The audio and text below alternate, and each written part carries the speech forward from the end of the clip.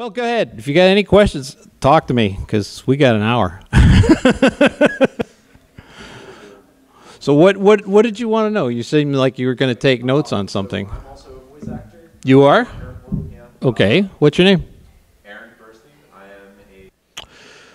Well, as a rule, the way casting works nowadays compared to when it was, back when I first started, casting directors and companies tend to cast you more along the lines of what you already sound like. You don't get asked to really go out of your range too much. In the old days you did. Like when I first started, they'd be like, oh, can you sound like an old lady or something like that? But they don't do that anymore. Now you go find an old lady to do the voice. But it's just a matter of, a lot of voice actors, at least all the ones I've met, are just, they're all people that were doing funny voices when they were kids,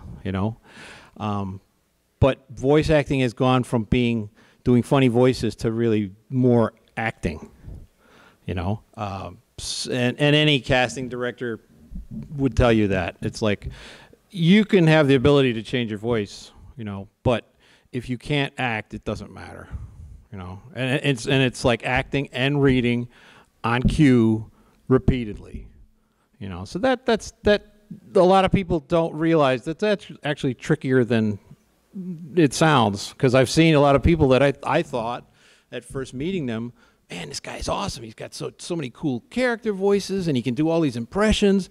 And yet, when I've used them for projects of my own, give them a script, they can't do it. It's like it's a cool party trick, and it's fun. You can entertain your friends and stuff. But if you can't do it when someone says go, then it's no good. And the only way you can do that is to just practice it. That's it. So, did that answer your question? Answer the question A little bit, yeah. Because I think you were asking me how I do that, or how you can change your voice a lot. You can just take your normal voice Yeah. and then modify it to I think it also you need to have at least some natural mimicking ability, because that's where you start learning how to do a lot of character voices. At least for me, it was. I think you could probably take courses, but you're looking at a very untrained actor. I mean, everything I've done is just by instinct, really. Yeah. Yeah, it's really, though, when you get amongst other people, other actors or any producers and stuff, the ability to listen and take direction is huge. Because a lot of people, and because I've experienced it as a director myself. It's like, okay, that sounded good, man, but now I need you to do it. You're sounding too menacing. You got to pull that back a little. And if they keep giving you the same exact performance, it doesn't. That's not working. As an actor, you got to just know how to adjust it. Oh, hi. Everything's fine. There was a tech op guy here. Sorry. There was a tech op guy here to start with, and all good. And these are my people. Yes. It's funny. I didn't expect anyone. And this is fantastic to me. This is what MAGFest brings. Woo. Well, there's a lot of stuff going on, man. So yeah, I mean, to change your voice, it's just a matter of being able to mimic things. So you'd have to, go and get. I'm good. Yep. Thank you. I'll be out of here at 3:30 or sooner, depending on what we do. So yeah, you just got to learn how to imitate things. But then when you go to actually perform and work, you don't want to do imitations. You don't want to do impressions. That's fun. Like I said, hey, I can do, Arnold Schwarzenegger or something. But no one's going to hire you for that. Because I know people that are dead on, perfect Arnold Schwarzenegger impersonators. And they never do that. They don't get hired for that,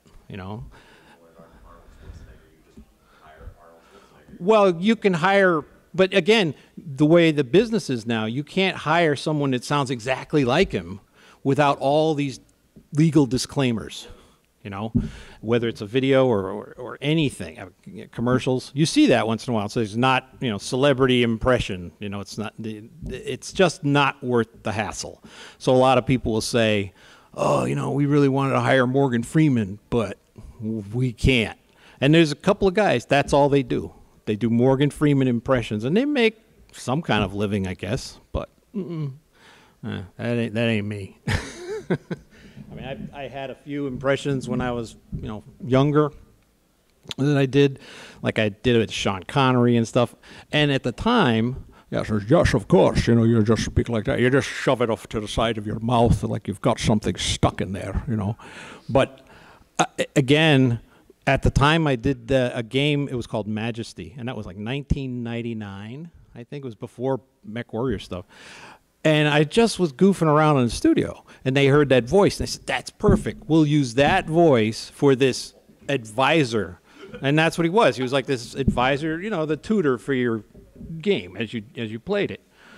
But even to this day, people are like, oh, that's awesome. They still remember that because they were kids, you know, when they were playing it. And so that's cool, but that's the only time I ever used that voice professionally.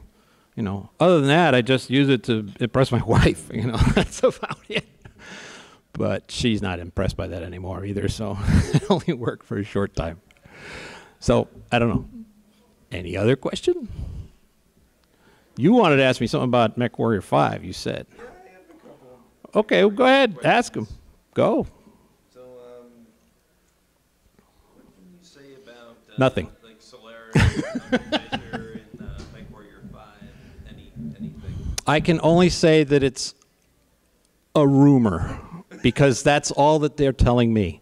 Honestly, when I was at MechCon, you know, I made a point of talking to the different people, especially like Paul, who's one of the producer guys, and the sound guy, whose name is Sean. And I, pulled them aside. I said, guys, are you going to use me? And they're like, well, we can't really say. Like, okay, well, can you at least tell me if you're going to consider using me? And they're like, oh, yeah. We'll, if we have something for you, we'll audition you. I'm like, oh, okay. But it's always been that way with Piranha. So kind of like the MechWarrior Online Solaris stuff. They didn't really have much. Right. They hadn't even planned to do that. And then suddenly one of them approached me at the previous MechCon and said, we're thinking of doing this. Would you want to do it? I'm like, yeah, sure. That's what people know me for is Duncan Fisher. It's like, yeah, sure, that'd be great. And so suddenly, a couple months later, they came around and said, hey, we're going to do this Solaris thing, and we'll announce it at the MechCon that it's going to happen. So don't tell anybody, but here's some stuff. And I was like, when they first gave me the script, it was like, wow, this isn't much here. Because when I did the original stuff, that was like pages and pages and pages of script because there were so many cues for the announcer guy to say. As if you played that game, you know that. I mean, it's just like he constantly babbles. But he does a lot of color commentary and stuff. And those are the parts that I like the best. Because when it was the repetitious stuff, there's 2, there's 3, there's 4, that just, But in the new version, it's interesting how they didn't filter the voice to make it sound like it's coming over a radio. They made it sound more like you're in an open cockpit and you can hear it reverbing through the arenas, whichever arena you're in, which to me, I didn't like that effect because to me it just sounded wrong.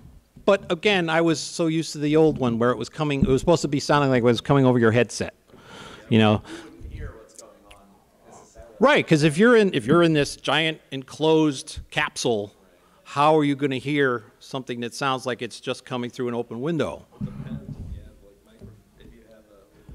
Well, you can come up with reasons, but in general, to me, it sounded like there was something wrong there. It sounds a bit too much reverb in my opinion. Yeah, it is. But again, I don't make these decisions. This is all done by producers, and they say this is what we're going to do. But as far as if there's gonna be a Solaris in MechWarrior 5, I just don't have that answer because the people I talked to, by necessity, kept it vague. You know, so if I had some answer, I would probably tell you. Maybe not on the microphone, but I would tell you something. But I can't. Did you have any other questions about Mech 5? I have questions about MechWarrior. Sure. So let's see, what's your the most entertaining moment that you had while recording Mech 4? The original one? Yeah. It was, there's actually a specific incident. It was one day after we had, they had established what the character was going to sound like. Hello, this is Duncan Fisher, and welcome to Solaris. And it's hard for me to just do that. I don't. It always sounds funny when I try to do his voice without having the right environment to do it in this room like this. Is kind of strange to me. So let's see. Hello, everybody. This is Duncan Fisher. There, I did it. Wow, good for me. But yeah, it was cool because the character just sort of evolved from nothing, because it was like we need an arena announcer for this sci-fi game because they couldn't explain it to me any better than that until they brought me into an office and said, "Oh, this is BattleTech and this is what it's going to be." Okay, I had never seen it, so then I got the gist of it. I was like, okay, this is cool. So. At the beginning, it was just like very short little barks, those things that are like, and that's the game, or, that's 5 down or 5 down. It was really short stuff at the beginning because they didn't have any idea what they wanted to do with it. After that, I started to do an impression of Keith Jackson, like this sports announcer that was, at the time, he was really famous for college football and stuff, so it was like a combination of him and the actor Robert Stack. Because Robert Stack, hello, this is Robert Stack. Welcome to whatever he did. Unknown, was it? No, it was like a show about criminals missing. I can't think of the show now, but Unsolved Mysteries. That's it. Yes, thank you, sir. Unsolved Mysteries, exactly. No, I'm glad someone thought of it because I'm sitting here going, that's stupid. Why can't I think of that? Unsolved Mysteries. So it was that combination of those two guys. So once we had that voice down, then the guy that was writing it, who now works for, not Bethesda. Who did BioWare? He works for BioWare. But he was writing the stuff, and he came up with all these great lines because he had the voice in his head. Once you're writing something and you think of what it wants to sound like, then you can sort of do this character really good. And so once all the dialogue there was there, it came out easy. But after a while, they were trying to do a lot of silly things. Because they wanted to, the idea was we got to fill in this time when the players are just sort of running around the arenas, not doing anything. And in their mind, they wanted to have color commentary, like you would have if someone was giving a play-by-play. Play-by-play guys, like all radio guys, they always want to be talking if they can. And so that was my thinking as we were doing Duncan. It's like, well, he's just kind of full of himself anyway, and he knows he's a celebrity, so he's just going to keep blah, blah, blah, blah, blah, even when the players might be getting sick of hearing him talk. So there was one day that they were doing it, and they had run out of stuff for me to record. They just said, well, that's it for today, but my scheduled time was still a full hour. And the way it worked in those sessions is like, oh, well, we need to pay this guy, so we're going to have him hang around. While they were having me hang around, they sent out an email in the company saying, we got George here, we're trying to record this stuff, can you come up with anything that he can say? And so everybody in the company started sending in these like quotes and quips and all kinds of stuff, and I'd say most of them didn't end up in the game. They ended up in that infamous blooper reel thing. Yeah, and no, I never knew they were putting that thing together, and it was a shock. But a lot of that stuff is just the company just sending in goofy shit because they just, they're like, oh, well, sound guys are asking us for input. We'll give them some, and so they were giving me some of those crazy lines. And again, I didn't know they were doing any kind of a blooper reel because the guy, the sound engineer, he wasn't telling anybody. Basically, he busted out that recording during the Christmas party. And it was just before the game was going to be released. And they had this office Christmas party. They invited me over. Hey, yeah, sure. Me and my wife at the time. You go, come on. Great. And then they call us all into this one like conference room. And they're like, oh, yeah, we want to play you guys this stuff. And that's when they said, oh, by the way, this is a blooper reel we made of you. I'm like, what? And I'm suddenly racing through my mind. It's like, what did I say? What did I do? Is my wife going to kill me, or is she going to think this is funny? Because you never know. You know, comedians in general, they always make fun of everything off the top of their head. And some of it was the stuff that those guys had submitted, and some of it was just me goofing around. Because when you're doing that, you tend to say all kinds of silly shit. So they started playing this thing, and it was everybody in the company and their families were there. And I didn't know that was coming. And you know, if you've heard the thing, there's some nasty stuff in there. Nasty stuff. And I'm just like, oh my God. I'm just cringing, you know. And my wife is like, she's laughing, but I'm just, oh my God. When it was all done, everyone was like, this is hilarious. It's the greatest thing. We think it's so great. We can never release this to the public because Microsoft will kill us. That's the general thing. Because I was like, oh, once I saw, oh, everybody thinks it's funny. Okay, cool. Yeah, I'd like a copy of that, you know. But they're like, no, we can't release it. We can't release it to the public. Okay. So that was the plan. Don't let it out. Okay. It's just going to be a little office joke, fun thing. You know, 20 minutes of me cursing. So when the game was publicly released, MechWarrior 4 Mercenaries, they did it at a shopping mall because back then they had like the kind of it was like a store, but it had a whole LAN system set up in it, so everybody could play the same kind of games. And so this store offered to help with the launch of the game because this was 1999, 2000, 2001, something like that. So everything was still small and low key. So they did it at this shopping mall, and they invited anybody that wanted to come, and people came from as far as like Jersey. This is in Massachusetts that they did it, but they came as far from Jersey. One guy came down all the way from Canada. You know, it was just, to me it was like, wow, this is insane. But I showed up. You know, they invited me, so I showed up. And so they let all these people play in the game, you know, basically the Solaris part. That's what they were letting people do because it's the simplest thing when you're running a LAN system. Like, hey, everybody go free for all. While they were doing that, they're playing the blooper reel. This is not going to be public.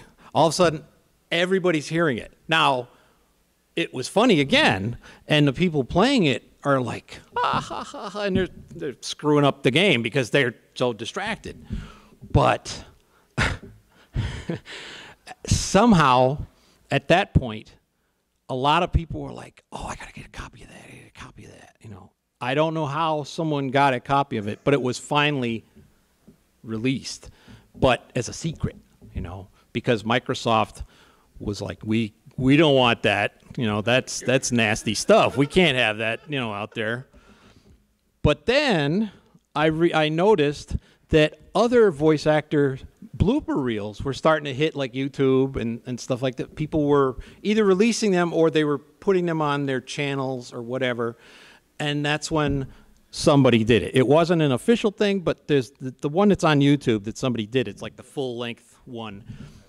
Yeah, that one, that guy put that out. And then literally that's what saved the character from being, you know, forgotten.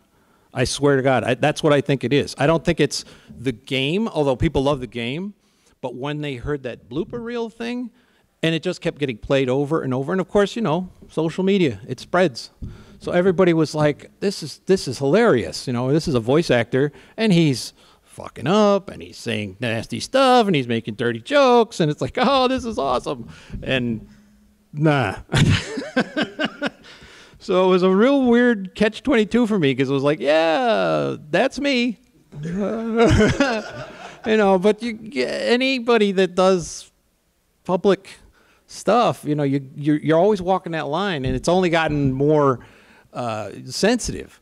And it's like to this day, if I hear that thing, I'm cringing because yes, it's funny, but I'm saying things that I would never say. No, never, never, never, never. Not even to be funny, because it's just you just become aware of it. It's like, oh my God.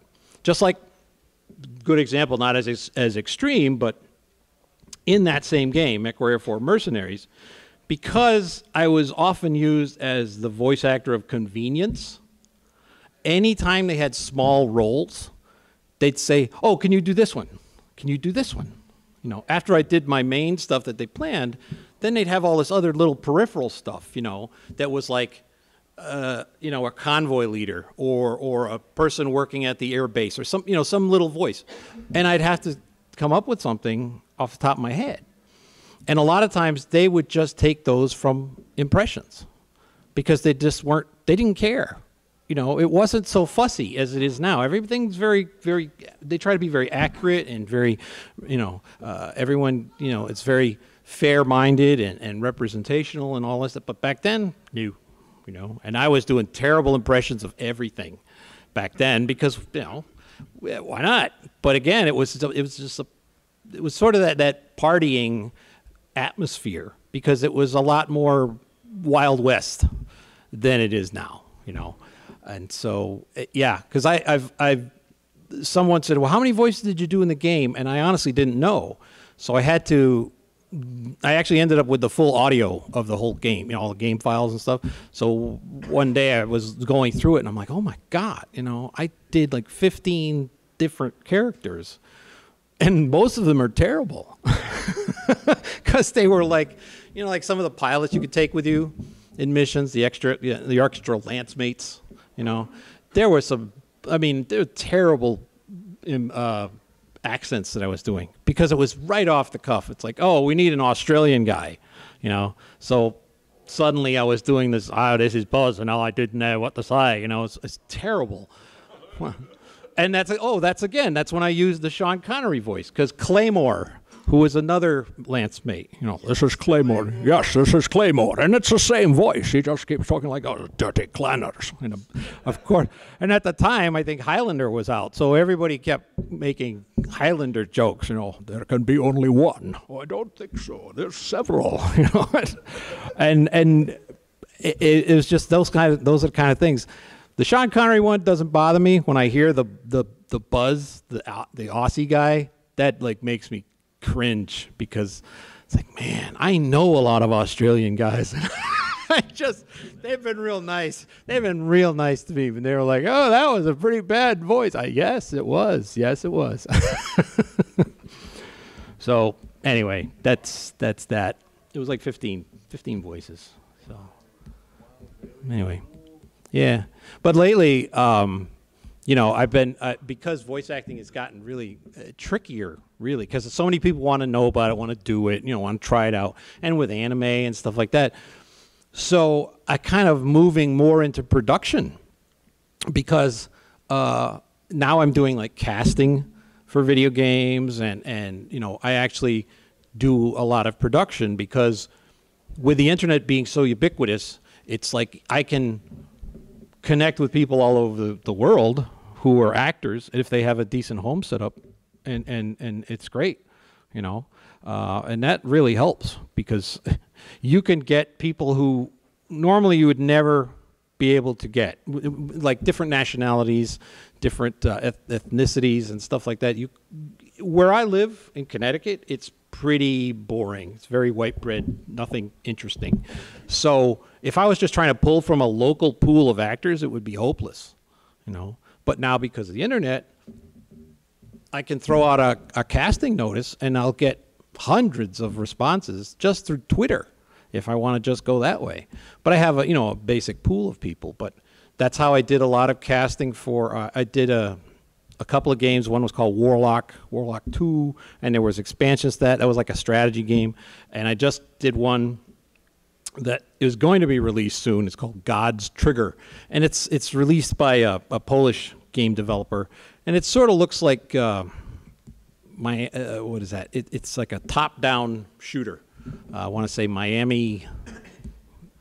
Hotline. Yeah, Hotline Miami. That's it. It looks like that. You know, it's that kind of a thing. So it's very fast paced. But they built a story around it, you know.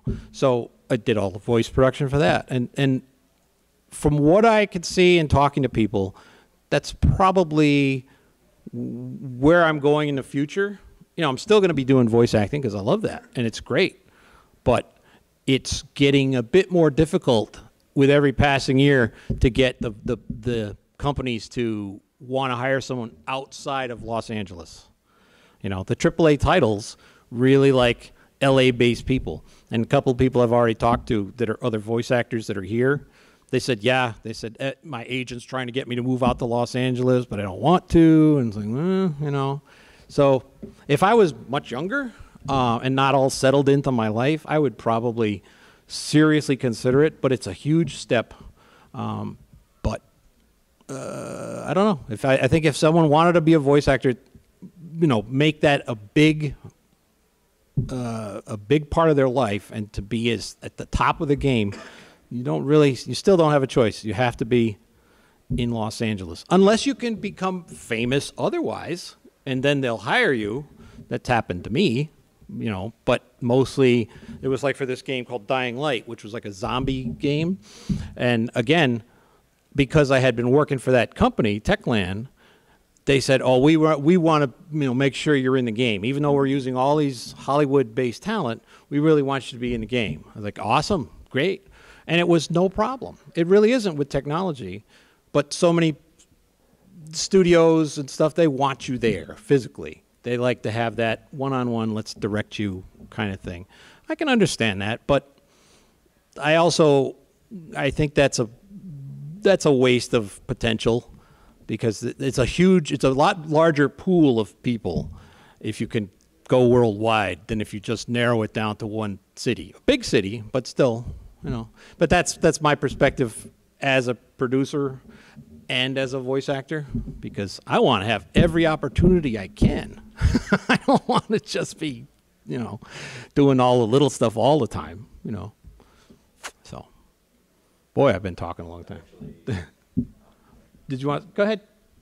Is there any character or type of character that you haven't been able to do yet that you would like to? Well, I love doing like monster voices, but it's really hard to get those because there are certain guys that's their specialty. And I have a really good friend, he's a voice actor, and he does amazing animal sounds. And he's been hired for certain things. But yeah, some of the games that I've done, I got to do like really cool monsters and creatures and stuff. And it's fun because you start off doing, you know, these really weird vocalizations, you know, like kind of things. And then with your production software, you can do all kinds of stuff with them, you know, and it's really cool. But the best voices are the ones that are hardly treated, you know. Really, if I would love to do that, but it's also the most strenuous. You do, you know, a couple hours of that, and you're done. You're done for the day. Yeah, because now there's a lot of people that would, you know, you can take vocal lessons and vocal health, you know, lessons and stuff like that. I personally don't know those things. Again, I just go by what works for me, and so I know how far I can push it and how far I can't. And you know, the whole key with that kind of stuff is to be as you can't hold back. You know, that's a big key with voice acting. You cannot hold back. If you're feeling the least bit intimidated, it's going to come across. You just have to. If someone says, "We need you to sound like you're burning from a fire, like you're consumed with fire and you're dying," you can't sound like, it doesn't work. You have to really be screeching, like you can just feel it singeing every part of your body. And because otherwise it doesn't sound right. It doesn't sound real. You can really hear the difference, especially if you do a lot of production like I do, and you can hear a lot of actors. So doing creature things is very much like that. You have to really sort of not hold back too much, you know. But again, it depends on the director, you know. But the cool creature stuff I've done, I was the director, so it was good. So yeah, I think that answered your question. Yeah, because any other characters, if someone says, yeah, do a pirate, do this, do a bartender, yeah, sure, I can do anything. If they have a voice in their head that they're thinking of, that's how you get for a lot of casting. That's what will happen. Someone will say, "Can you sound like the guy in this video?" Something like that. We want that kind of voice. That's the easiest thing. For me, when a director says, "We want you to sound like this," perfect, because I can mimic pretty close. Like they're doing this thing here at MAGFest. This is the first year I'm here live, of course, but they're doing this thing. It's the game show they do, MAGFest Versus. Yeah. And I've been doing the voice of Buff Studhorse for the last couple of years. He's this evil villain, he talks like this, I am Buff Studhorse. And, it's just that kind of cartoony thing. But this year, they're doing sort of like a parody of Star Fox, the old video game. And, of course, I never heard of Star Fox, so they had to send me video of it. And they wanted me to sound like this General Pepper, I guess, who's the guy in the beginning. It's like, I guess, he just talks like this. Oh my, oh my Star Fox, you have to come save us now. That. So that's like totally in my range, because you just talk old, oh my, and sound doddering. To me, that's way too easy, because I'm already a little confused. And then the script that they gave us, it's full of typos. So going through the rehearsals, it was kind of funny, because it's like it sounded like I'm confused and doddering, because I was. It's like this script makes no sense. Like, oh. So we I'm looking forward to doing that tonight, because I guess they're also gonna, when they do the celebrity version of this MAGFest Versus, which I guess it has more famous people. I guess there's a wrestler guy who's a famous guy here. I don't know. Yeah, that's it. Thank you. He's going to be part of the show, and some other people that I guess are celebrities in their own right. And so they want to kind of surprise them by having Buff, who has always been pre-recorded, to suddenly be there, so he can hassle them personally. So that'll be fun. I don't know what that's going to entail, but we'll see. Because I don't know these people, so I'm like, oh, we want you to, really ride them and insult them. I'm like, okay. Am I going to be behind a curtain? Yeah, it's like, I don't know, man. I'm not, some insult comic. Yeah, so there you go. Anything else? Anybody? Go ahead if you got any. Yep. Well, yeah, for cartoons, anime, all that stuff. The big stuff is right out of there. Mostly what I've heard is that it's LA first, and then New York is yep. another area for it. And then also I've heard that Chicago is big for voice acting and podcasting. Well, here's the thing. As you probably are aware of, in voice work, there's all different categories. Everything from commercial work, which you'd hear on TV, radio and stuff, to narration, documentaries, explainer videos, which have become very commonplace. And there's that kind of stuff. Then, of course, you also go into the film world, such as, cartoons that aren't anime, cartoons, games, toys. I've done a lot of toys. But every city has its strength, and I wouldn't put New York as number 2 for animation and cartoons and stuff. I would be basically like Los Angeles, and then I would say it's a toss-up between Vancouver and Dallas, because the big anime dubbing companies like Bang Zoom and Funimation and these guys, they have offices in Dallas, they have offices in LA, and they have them in Vancouver. And if you watch Netflix, a lot of the animated programs that are coming out on Netflix now, some of them are actually being created right in Vancouver. There's one called The Dragon Prince, I think, That one's been all done there. And after that, then there's like Chicago. If you're talking just U.S., it's like Chicago again, but that's a lot more commercial stuff. Yeah, there's podcasting stuff, which that's a strange niche to me, because for a while it was huge, and then it almost vanished. There was like nobody. It's like, oh, podcasting, that's old hat, and now it's come back again, you know. And then of course there's also audiobooks, you know. That's a huge field, but that's where you will make the least amount of money for years until you become well known as a reader, you know, a narrator. You don't have to do all kinds of voices for that, because there's plenty of books that are nonfiction and stuff like that.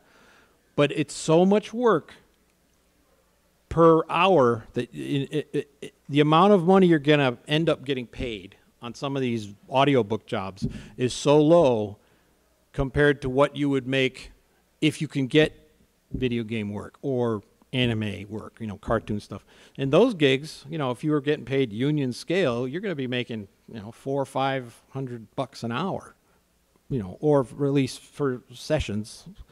But for audiobooks, nowadays, you know, voice talent do it all from their own home, almost exclusively. So you're now doing everything. You are reading the book all the way through, taking all your own notes, then you're recording it. And, you know, if you get someone who's never had one, you know, you get a producer who just, oh, I wrote this book, I want to have it recorded. They don't realize that it's not just a matter of sitting there and reading it. Well, you know, blah, blah, blah, blah, blah. It doesn't work that way, because try to read out loud for hours.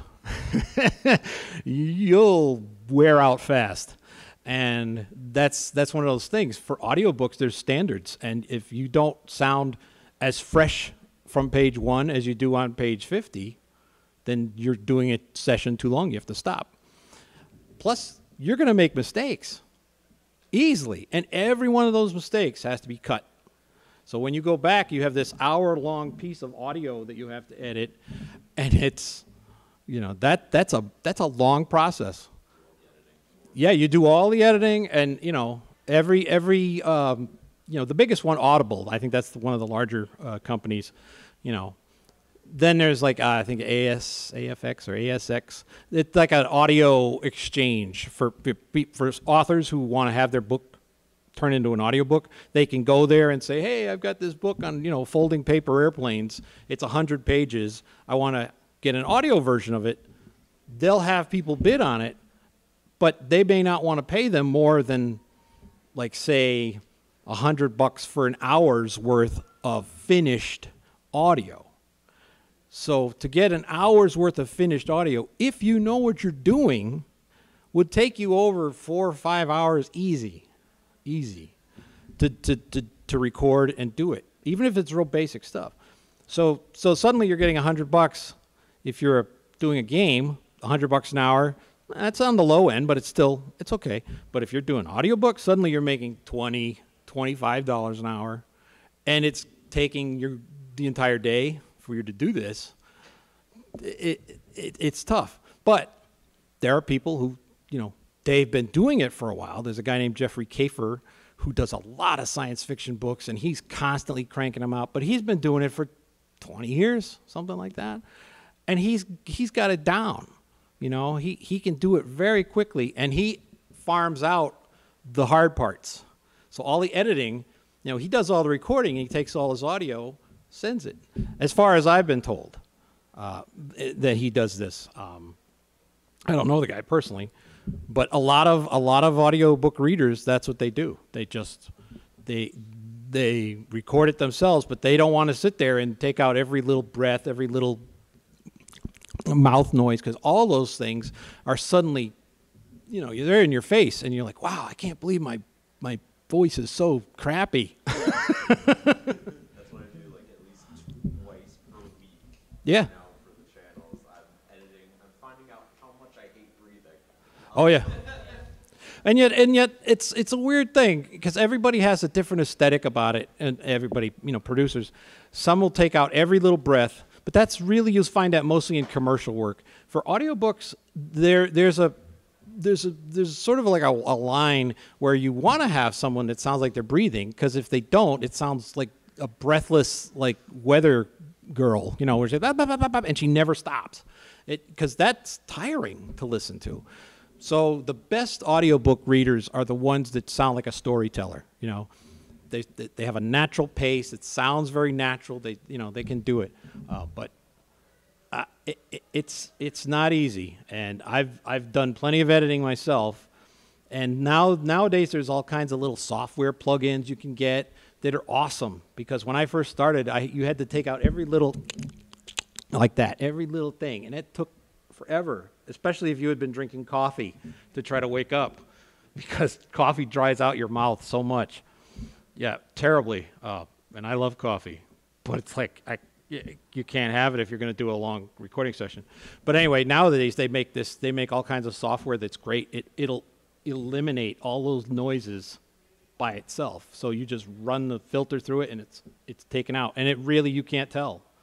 And it's oh my God, it's the best thing. Audacity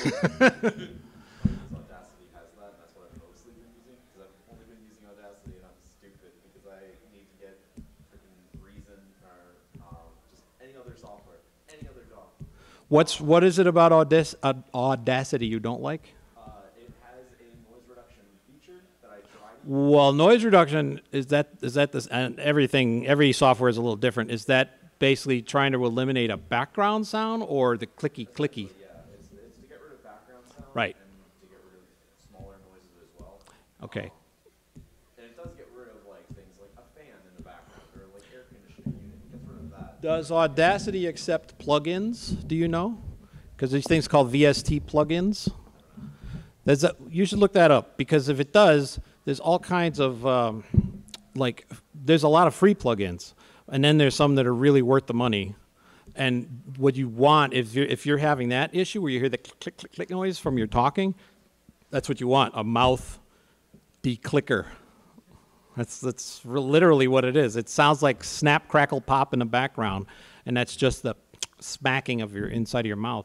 And that software is worth twice what I've paid for. And you're going to pay couple $100 for something good.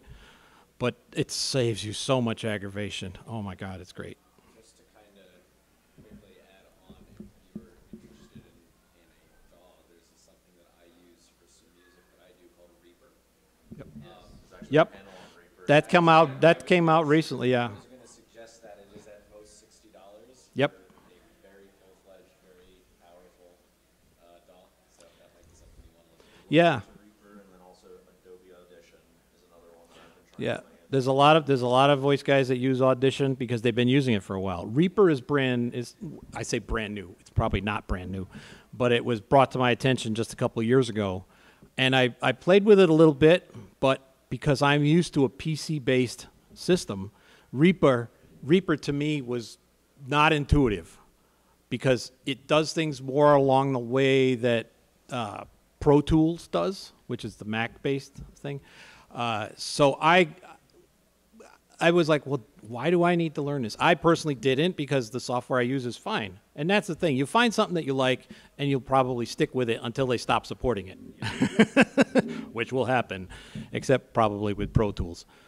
But most of Pro Tools is designed for musicians. Voice guys, it's a waste to buy a full-blown version of that. Reaper, for $60, if you can watch the tutorials and stuff, the people I know that use it love it. They think it's great. And so that's a fantastic recommendation. Like I said, it's all what you get used to. Personally, I've been using SoundForge, but since it was its own thing. It was like Sonic Foundry SoundForge, you know. But now it's owned by some German company, Magix or something like that. Yeah. Yeah. Yeah. But again, yeah, because you're right. I have a version of SoundForge, and I try to basically make a new installation of the new version of SoundForge. It's like number 12 or something. And because they're both on the computer, they're not like one's on top of the other, but they're just because they're both in the system, neither of them would work. I had to say, okay, fine. You know, so it's like take out. Exactly. And so, yeah, I was like, this is not good. But that's the other thing for voice actors. You got to learn a software, you know. Now, most of them have been, you know, sort of playing with it anyway to see what's good and what's not. But yeah, that's a big part of it, is finding something you like. Also, if you're having background noise, you can look into really low-tech solutions for that. We were making a recording booth. We used a closet and a blanket and Yep. some clips. And it was like $20 for the blanket. It was a grand total of about $20 or whatever we had. The closet had like a hanger bar, shelf above that. I put a piece of masonite to stick above, ran the cloth and clipped Yep. it, and put some towels around the side. Yep. Stuck my microphone and pop filter in there. Boom. It's true. I mean, there's different types of blankets and things. I've seen people use moving blankets. I've seen people use heavy woolen things. They even sell acoustic blankets. And a guy I worked with for years, he was a music creator, music producer, did a lot of voiceover stuff. He had this very old house. It was a gorgeous, like, Victorian style art. Well, not Victorian, but it was like Art Deco. Anyway, everything in that house was like these kind of walls, you know, sort of plaster and stucco and all this kind of stuff. But when he would record, he'd take this space in the middle of his house that was like a living room space, and he had this whole system that he'd rig up, and it was all the blankets and sound deadening things. And he'd put a big carpet on the floor, and it would be amazing, the acoustics he would get in that, especially for voiceover, because when you do enough of it, you start to hear all these different room noises, you know, and room sounds, just the reverb of it, it makes a nightmare. But if you could create something right in a closet, if you don't need to put your clothes in there, or you don't mind pulling them out every time, it's a great low cost way to go. You just have to have other people give you feedback on what it sounds like, because I've worked with several Hollywood-based actors, and their home space is just a little thing put together like that, either a closet or a tiny room or whatever, and they just created it. One person was perfect. I wouldn't have been able to tell that wasn't a full-blown studio, and the other person, it sounded like they had their head, like they were under a blanket in a bathroom. So you could hear that something was deadening their voice, but you could still hear this reverb if they raised their voice. You know, so you have to get someone else's feedback of how that sounds if you did something like that. But you can do it. I mean, totally. But I moved 2 years ago, and I had to rebuild my studio because I had one in my other house. Well, when I moved 2 years ago, I had nothing, you know, and so basically I built a studio, a new one in my basement, and the money, you know, if you want to build it up to like modern acoustic standards, first you got to find people that know what you're talking about, or you can do it yourself. I'm not handy enough. I have too many health issues. I can't hold things for very long, so you know I had to find contractors that were willing to do it. And I had to make compromises that I didn't want to do, you know, because there was nobody around to do it. But it's a very specific construction if you're trying to make a real recording booth. And that's what I wanted, you know. But if you don't need that, you know, then you can get away with the blanket system. Do it. Do it, because it's a lot less expensive. If it works, do it.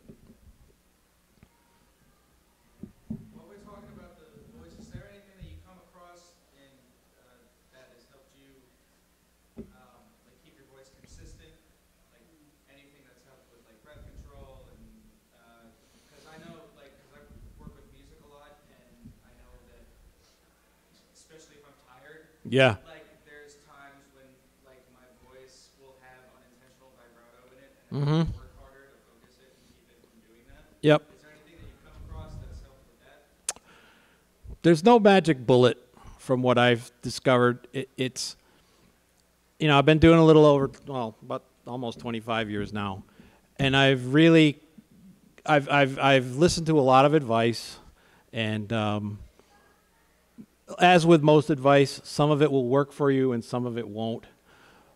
The best advice that I've gotten, that I've followed, was if your voice feels like it's getting very tired, there's this stuff called throat coat. Yeah, that I have found of all the type of quick fixes, that's a good one. But that's more for like if your voice is getting really tired, you know, because you have no choice but to keep going. But for me, depending on the job and the characters I have to do, I try to schedule it at an appropriate time of day. So if I'm doing deep voices, deep growly voices, I really try to do those in the morning, first thing in the morning, because everybody, you wake up and you're talking like this. That's great. Or if you can suddenly get yourself a terrible cold and get over it quickly, and you have that same congestion, that'll work. But that's not as easy to do. But like I found as a quick thing, to change my voice quickly. This is just dawning on me. One of you guys asked this. If I need to do a deep voice on the spur of the moment, but it's like the middle of the day or late in the afternoon like this, the best thing to do is to talk loudly and as high a pitch as you can. And it's suddenly you find yourself, you can really drop your pitch in your voice for a little while. And it's a weird little trick that someone told me about. I don't remember where it was I heard it, but it's like, talk like this, really squeaky for as long as you can. And then suddenly you can drop it. But you got to do it for like 15, 20 minutes. But then it's amazing the effect. You get that sort of movie trailer voice, that some people want, or some characters need, and that kind of thing.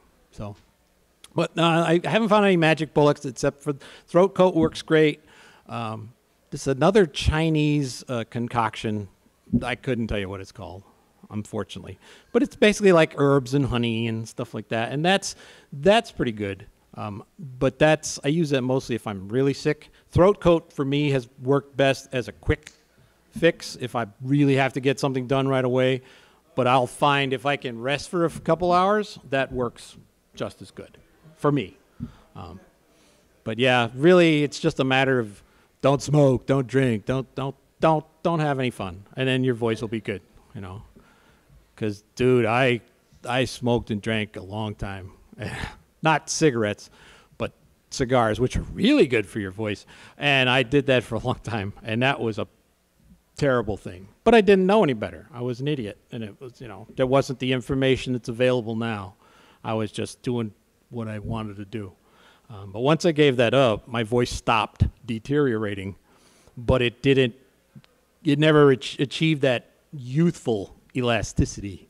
That's important, because it's just natural. Your voice is going to, as you get older, your vocal cords just don't have that snap back. And so you tend to start sounding like the same voice. Mel Blanc is a perfect example of that. He was amazing, old cartoons and stuff, amazing. But unfortunately, as he got older, he was being hired, but you can hear it. All of his characters sounded so similar because it's hard to change your voice when it just doesn't work like it used to, So vocal health, if you're going to be anything like a singer or voiceover guy, you got to watch it, It's just so important. And I learned that the hard way, so take that into account. One of the biggest questions that I have, actually, how would you go about finding and starting to get into professional voiceover, like casting and agents and auditions? Just all of that is beyond me. And for a small fry that barely knows anything, that's where I'm trying to Yeah, I could only give you some very peripheral advice because I'm always trying to get farther advanced. Most working voice actors are, even the ones that have agents, they're trying to get other agents in other cities because, the top tier voice actors, they've been able to get agents, but it's extremely difficult to get agents, even from smaller cities, and that's honestly what I'm working on this year because I've done everything I've done on my own, and I've had enough higher level voice actors go, what do you mean you don't have an agent? I just never pursued it. that could be just because I was too lazy or ignorant or whatever. I don't know, but I've just said, why don't I? You know, and so I'm going to start doing that this year. But honestly, that's a great question that I hope someone asks at the bigger voice acting Q&A. Yeah, well, I'll be there too, and I'm hoping someone on the panel answers that question because I'm really interested. You know, I've got friends who are, you know, higher up, and they've, you know, given me lots of advice and stuff, like get really good demos. Don't fuck around. Make it as the best one you can. If you don't know a producer personally who can do it, spend $1,000, you know, $500 to $1,000, and get something well made. But you don't want to do it unless you're really ready. And that's hard to know. You have to find people that you can trust to give you honest answers, honest feedback, and say, yeah, you're good. Or, you know, you need to keep practicing, you know. It's tough. That's why the connections are so important, you know.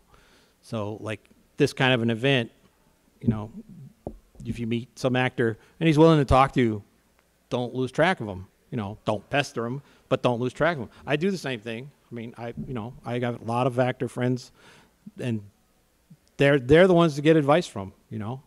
I can give you advice up to a certain point, and then, you know, then I'm asking the advice. So definitely go to that other panel, because I'll be sitting up here, but I'll be listening.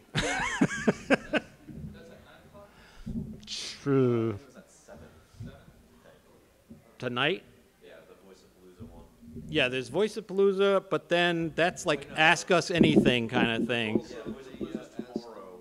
Will Voice for Food is at 7 tonight. Yeah, that's the one.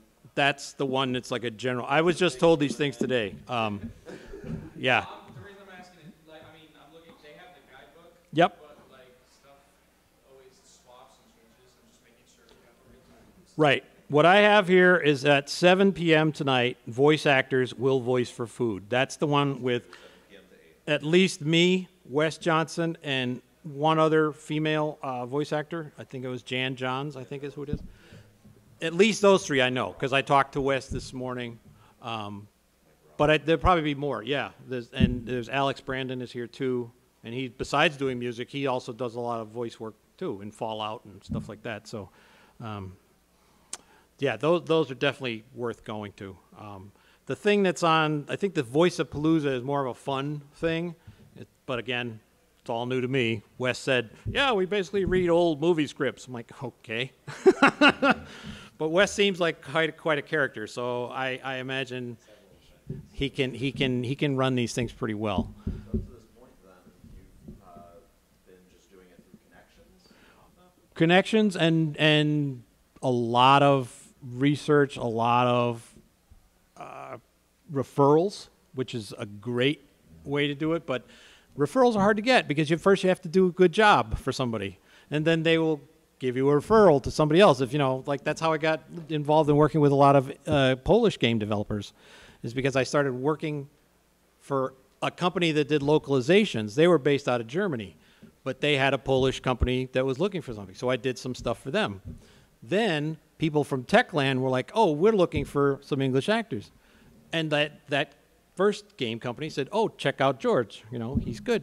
And now other companies have gone to the people at Techland and said, we need some American voices. Oh, well, check out George, you know, because I've done a lot of work for them, and they've been nothing but happy with everything I've done. They've loved everything, and I've done a lot of production for them. So that's where you get a lot of work too. And it's the same thing if in the U.S. If you start working for game studios and companies and stuff, even the smaller ones like some of these guys out here, they won't forget you. You know, we're almost done, and so that's the way to go. You know, I'm being looked at.